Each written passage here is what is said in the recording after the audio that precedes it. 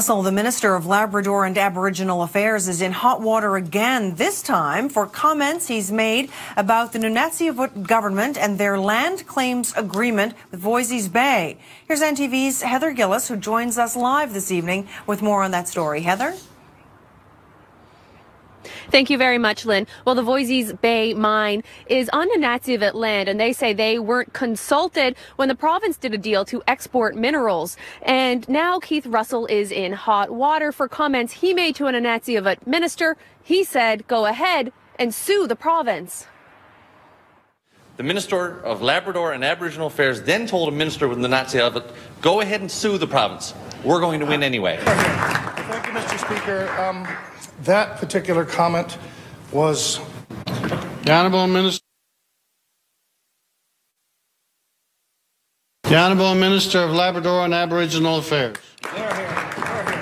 Thank you, Mr. Speaker.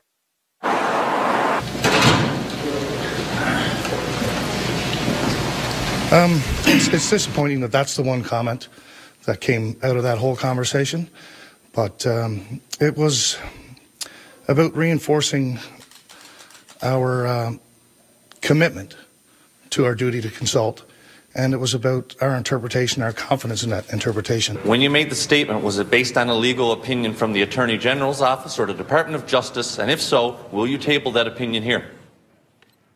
The Honourable Minister of Labrador and Aboriginal Affairs. By a lawyer? I would assume that our officials went through all the proper channels. And ultimately, Keith Russell ended up walking away from reporters today when we were trying to ask him questions. Now, this is not the first time Keith Russell has landed himself in hot water for comments he's made. And the Premier says that the deal with the Nunatsiavut government hasn't been violated. That's because he says it only applies to nickel when it is in Nunatsiavut region, not after it leaves the province. Lynn? Thank you very much. We apologize. There were some audio problems with that report. That was Heather Gillis reporting live for us outside the Confederation building this evening. Thanks.